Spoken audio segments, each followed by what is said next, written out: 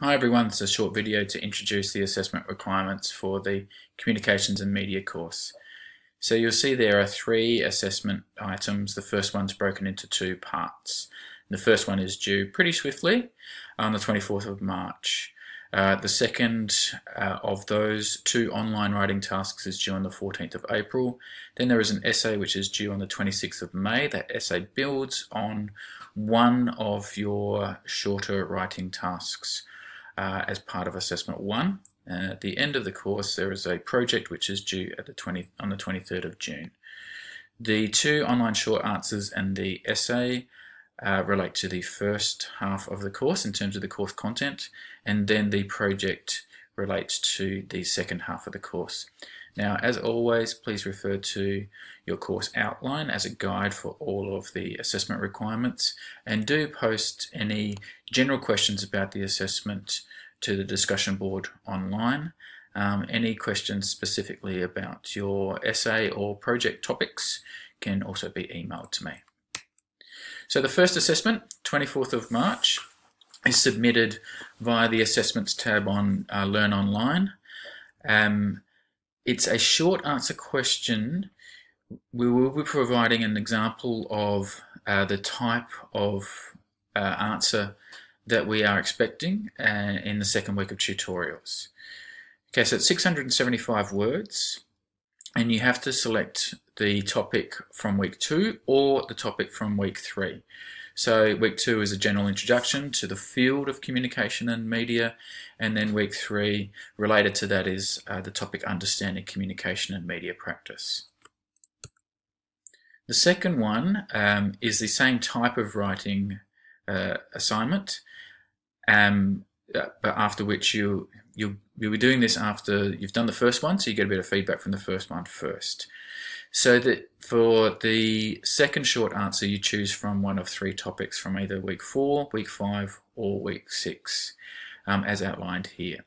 Again, it's 675 words, and again, you'd submit it via the website link, which is again available from the Assessments tab on Learn Online.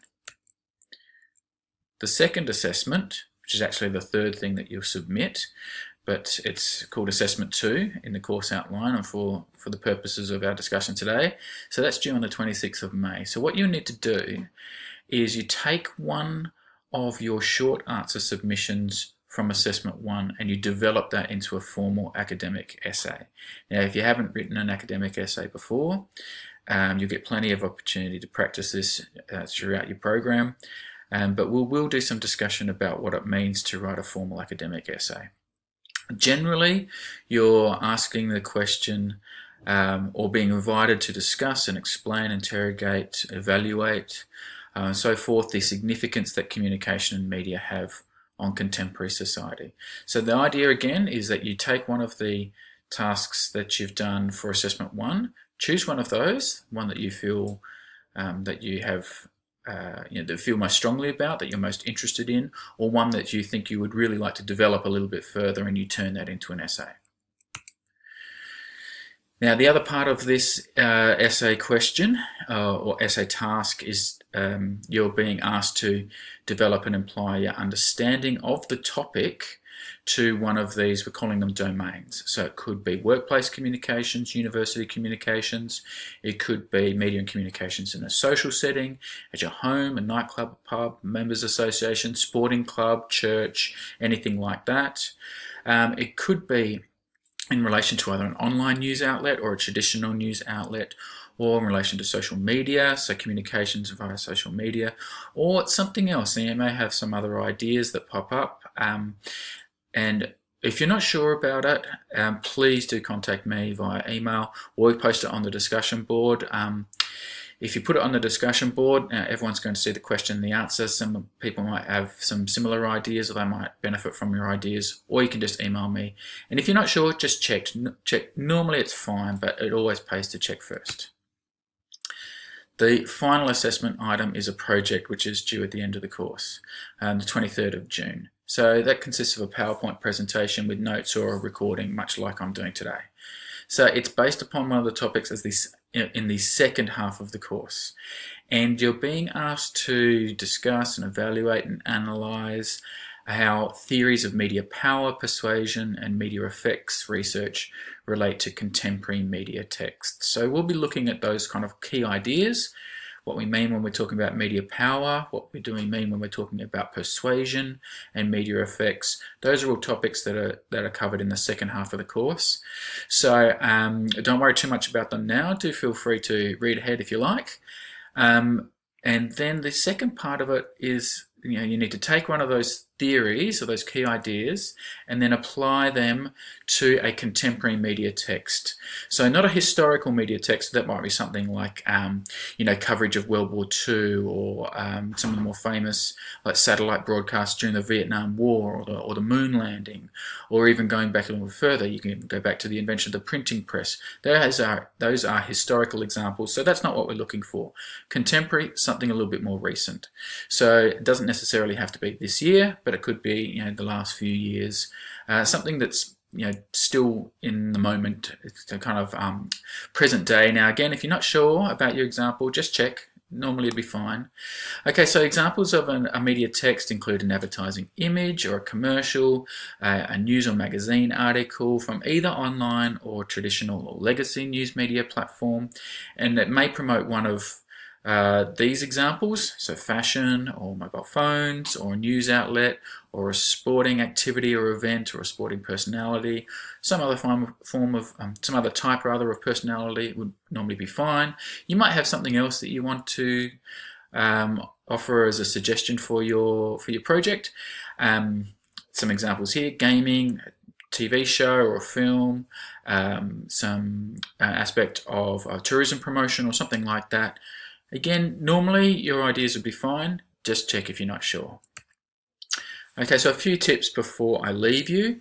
Diarise, make sure those due dates are in your diary, that you've given yourself plenty of time so that you're not running up against these due dates and doing everything in a rush in the last minute. Block out some research or writing time. Strongly advise this for all the external students who don't have regular class times. Try to just do it the same time every week. Make part of the time that you are allocating to reviewing the materials, doing the reading and so forth, and also part of that time for working on your assessment items. Start early. You don't have to start writing from day dot. What you can do is just jot down a few ideas, a few questions, however you like it. You can do this in a fun way, draw pictures, write on the wall, on the window, whatever you want to do. And one of the benefits of this is, it gets your mind kind of like ticking over, kind of like in the background, even while you're doing other things.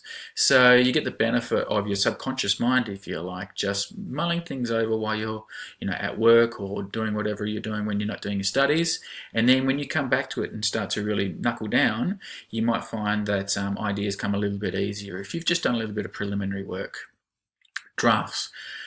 Do not submit your first draft. I mean, that's a classic way to have a whole bunch of little typos or errors or repetitions or so forth left in there.